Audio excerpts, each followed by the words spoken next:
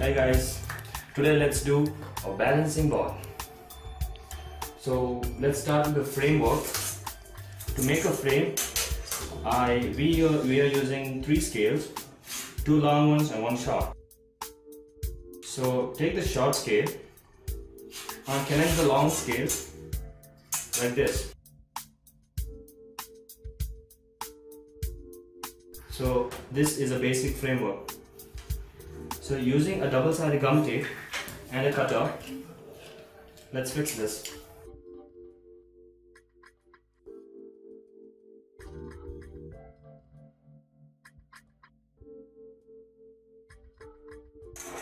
So one I'll place it here.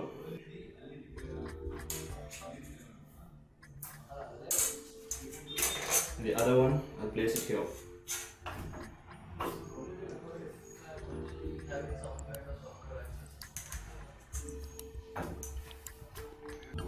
Okay. Once you're done with the frame,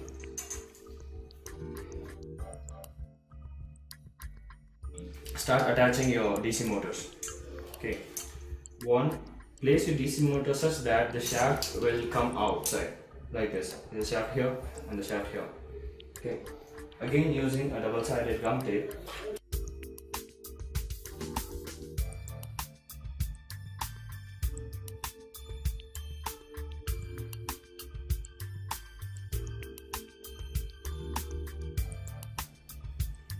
so one motor is connected. Do the same for the other one. So place the gum tape here.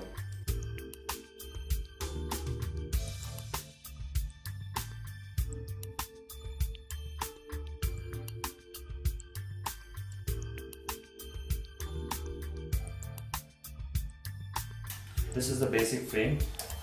This makes up a basic frame. Okay. Now it's time to attach your BiBox. Take your BiBox and place it here. Just make sure these wires of the motors are reachable to the BiBox. Connect them here like this. Connect them to the motor ports, motor pins, and using a double-sided gum tape again, attach the BiBox. Place it right here. Just make sure this is tough enough. Okay. Now that it's time to connect your sensors. Take a pair of sensors. Take your sensor pair and bend them like this, sort of L. Okay. Then you're using a double-sided gum tape again. Using a double-sided gum tape, tape them up.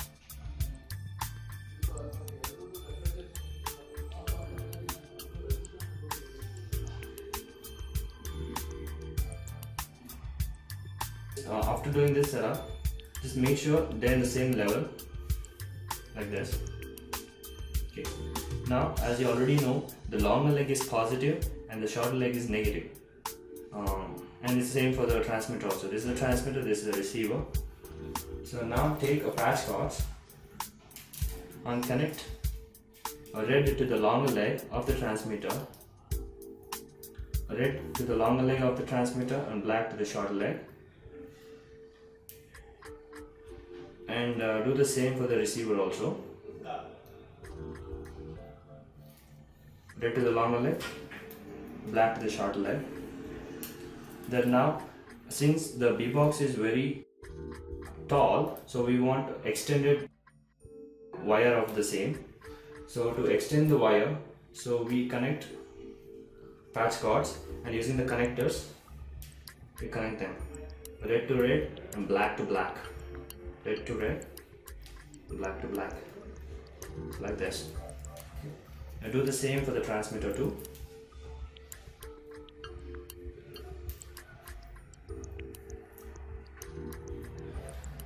This way,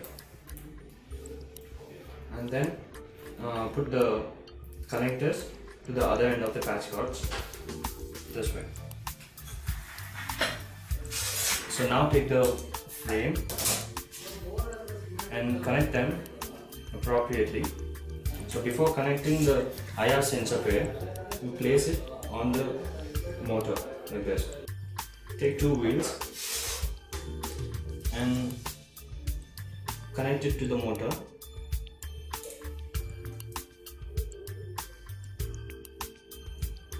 This way, and then place the IR sensors right here. So in order to do that, take a double-sided gum tape and then place it here at the topmost flat corner of your motor. Then to this piece of gum tape, you place the sensor patch cord pin like this, so that the sensor will face the ground. So once you're done, take the transmitter patch cord of the transmitter and place it to V1, V2 or V0. Positive to the red wire to the positive and black wire to the negative. So V1 is here. So the transmitter is connected, but the receiver, you are supposed to connect it in a reverse bias way. So that means positive to negative, the positive red wire to negative and negative black wire to the positive of A1. Negative black wire to the positive, red wire to the negative. So this is how your balance board going to look like. So now it's time to connect your batteries. Take batteries, connect them to the serial connector.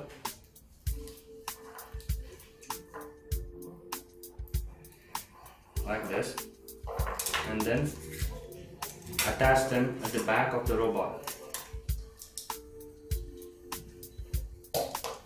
And then the power socket.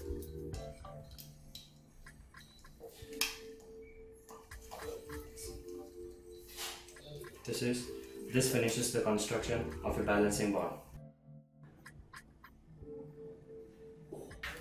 Okay, now since you are connected the sensors to A1 port using the screwdriver, the small tiny screwdriver called pinch, you should tune the A1 potentiometer here. Okay, so if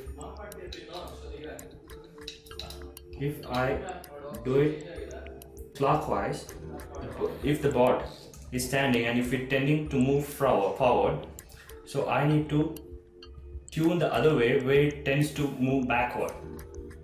Okay, so this, you hold the reset pin and then start tuning, then leave and it will start working. But you need to fine tune towards your positive or towards the clockwise or anti-clockwise. So this is how to tune your balancing board so that it stands still.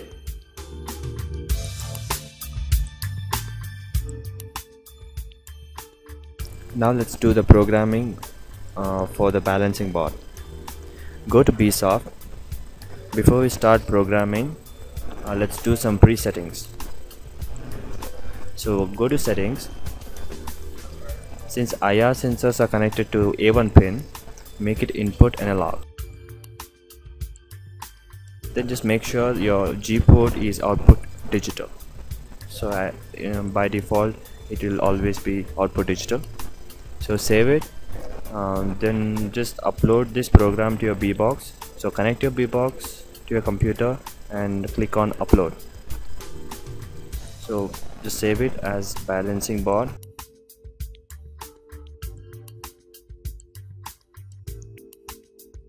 Once the program is uploaded, go to BProfiler and then add to read A1, then click on the blue button. Okay, now you're getting some values. It is around 500. So now your robot, just make your balancing board stand straight in the balanced position. Okay, so now what value I'm getting is around 515 it is.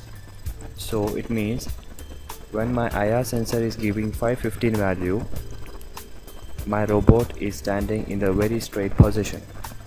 If my IR value goes more than 515, that is when my robot is falling front. See, it is 535, 35.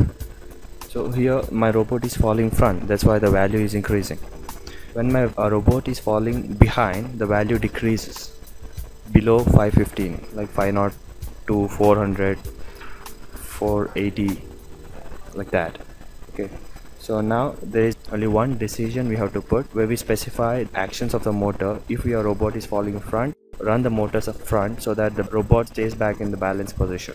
Or when the robot is falling behind, run the motors behind so that again the robot coming back to the balanced position again. So now let's do the programming. What value I get for the balanced position is 515 here. Yes, right here. Okay, so close the BProfiler and drag a decision component and make A1 greater than 515. So as I already told you, if the value is greater than 515, that comes to the S of the decision. So connect the output component and specify the motor actions, and that would be going front, which is represented by G1 high and G3 high. Do the exact opposite to the other condition. When the value goes less than 515, run the motor behind, like this. So here G2 is high, G4 is high. So the programming is done. Connect your BiBox to your computer and upload program.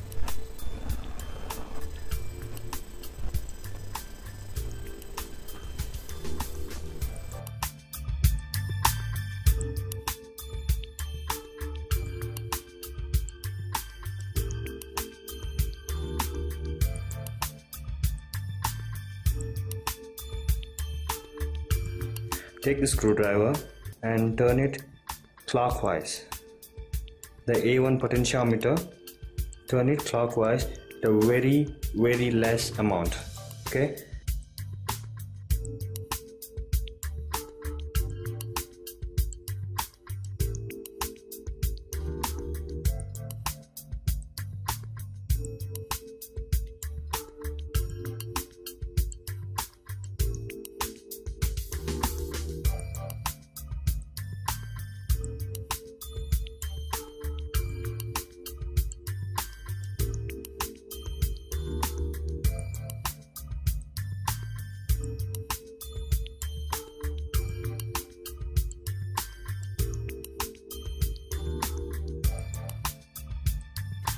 Now if you use a bigger wheel instead of the smaller ones, then the response will be better. That means actually your robot will act faster than it used to act.